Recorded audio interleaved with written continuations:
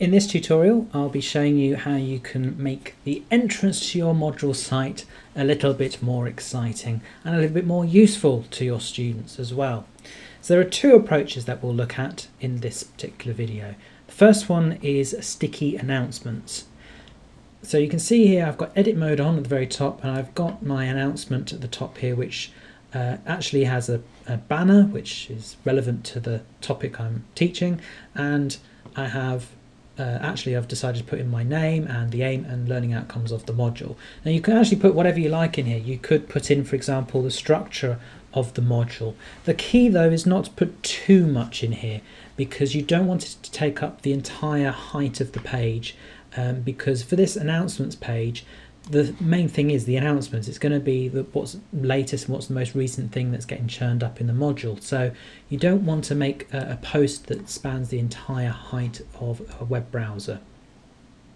So this particular post is quite short, and I could in fact link out perhaps to more detailed information if I wanted to, or suggest people look at other parts of the VLE site. But this particular post, it gives a context to the module, so that every time the students are visiting the site, they're reminded actually why they're doing it, what the intended outcomes are at the end of the module. So it brings a little bit more context to actually the module as a whole. So what I'm going to do now is actually delete this post, and I'm going to recreate it for you so you get a sense of how you can do this yourself. And I'm going to show you how you can make it into a sticky post so it always stays at the very top of your announcements page.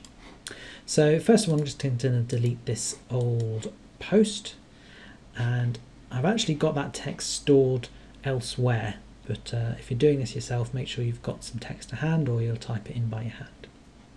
I'm going to create my announcement using the button as per usual. The title for this particular announcement should be the module title. And now in this box here, this is the announcement text. First thing I need to do is add the banner image.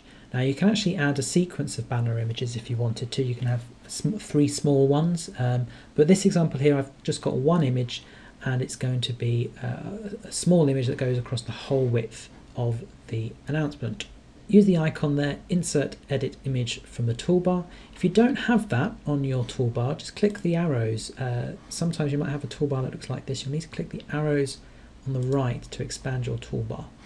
But click the insert image icon and you get a pop-up window that looks a bit like this. On this pop-up window, I'm going to browse my computer for my banner, and there we see that's the banner I'm going to upload. Now this banner has actually got text inside it.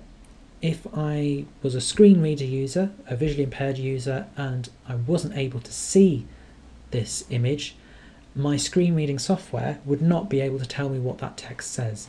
So it's really important that if you've got text on your banner, fill in the image description with that exact text. Now in the Appearance tab, I want to remove the dimensions that are set. The reason why I'm going to do this is because I want this image to span 100%. So remove these dimensions, just empty up all the boxes, and now you type in a little bit of code. Now this isn't technical, this is very quite straightforward really. You just type in width, colon, 100%, semicolon. Okay, width, colon, 100%, semicolon. That's all you need to do. That's your first bit of code. And you click insert, and then you can see here that the image stretches across the whole of the announcement. It's 100% wide. Now I want to add in some text down the bottom here. Just spot the cursor will be on either side of the image, so just move it to the end and then hit enter, and you're onto a new line. So on this page I actually want to put my name and the learning outcomes from the module. So I've got those in a notepad document pre-prepared.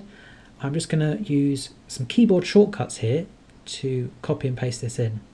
This is slightly more reliable than using some of the buttons. So Control A selects everything, Control C copies it. When I go back to my announcement, put the cursor in the box, just click once and then press Control V. And you see there goes the text inside.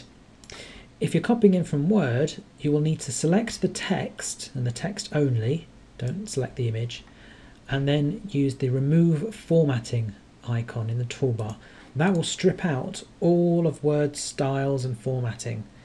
This is good because when it goes onto the VLE, it can make it look a mess unless you do that. So either copy from Notepad or use the remove formatting button if you're copying from Word.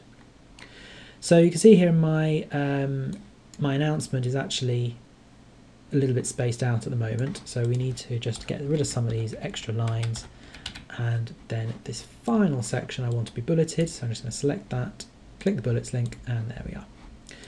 Final step for me, I just want to bolden these subtitles.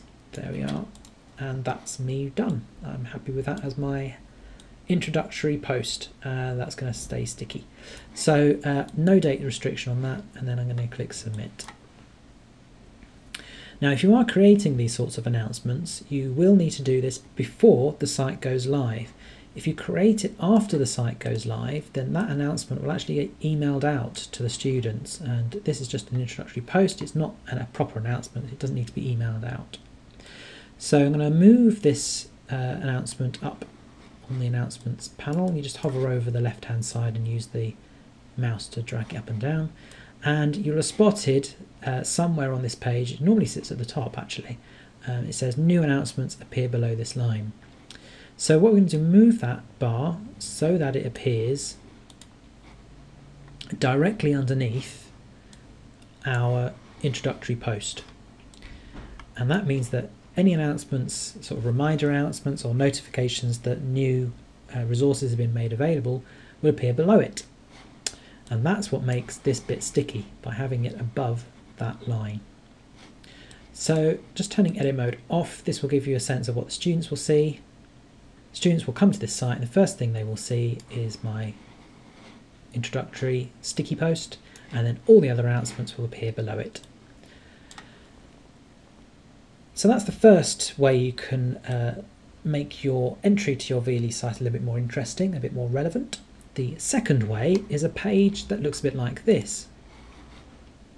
You can actually create a page which has no items on it at all. It's just one big editable page, and I'll show you how you can now create this page and then make it the first page that appears when people go into your VLE site. So the first step is to switch edit mode to be on, and then on the left menu click the plus icon and then blank page. We need to give this a title. I would normally use the title for the module to actually go into there, and I'm going to make that available to users. This now needs to be dragged from the left menu up to the very top, because this is going to be the first page that we look at. So that's one step. There is another step which I'll come to at the end, but move that to the very top of your list. Okay, now you'll get an editor, you'll see here, which allows you to change the blank page. So once again, I'm going to add my image,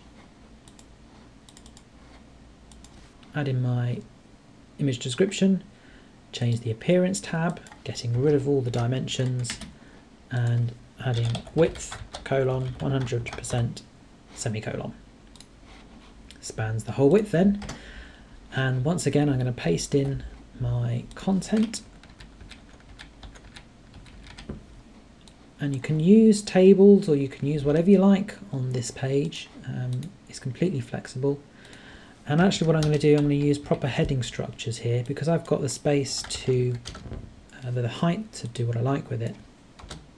Proper heading structures are again really useful for students using assistive technologies like screen readers, because they provide structures to the page behind the scenes that students can use to navigate through. So I've got module outlining as a title. I'm going to change that to be heading. I'm going to change module leader to be subheading 1, aim of this module to be subheading 1, and learning outcomes to be subheading 1. That's just the level of the heading.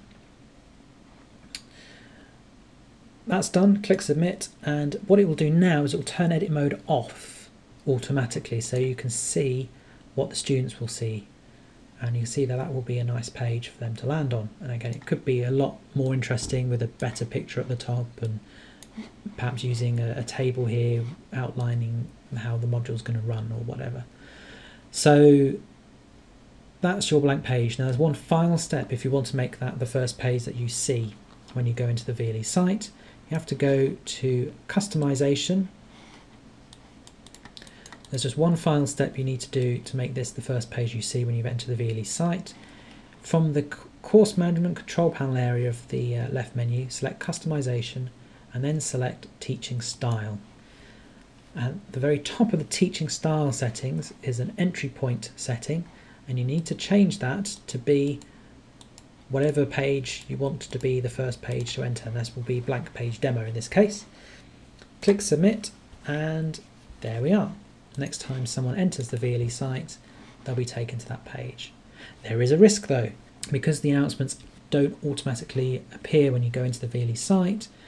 That means they might be missed. They do get emailed out and they do appear on the SPSW tab, but you'll want to make students aware of this. So in the first session of your module, make sure you point out that the announcements page is situated on the second page rather than as soon as they log in, and they should check the announcements regularly for any updates to the site. The final note of caution is copyright. You're not allowed to use images that you have obtained off the internet that are copyrighted. This includes Google Images. When you do a Google image search, it will produce stuff that is copyrighted. You cannot use that. There are a couple of sites that you can use that provide free images. One of these is Flickr, but you have to go to Flickr's Creative Commons search, and that is a type of license which allows you to use the images as long as you attribute who made the image in the first place. Flickr.com/Creative Commons. Another place is called Morgfile. It sounds morbid, but it's a good free image site, so morgfile.com. You can get your images from there. And finally, you can use images off the university website as well. So I hope that's useful for you. Do let me know if you want any help with that.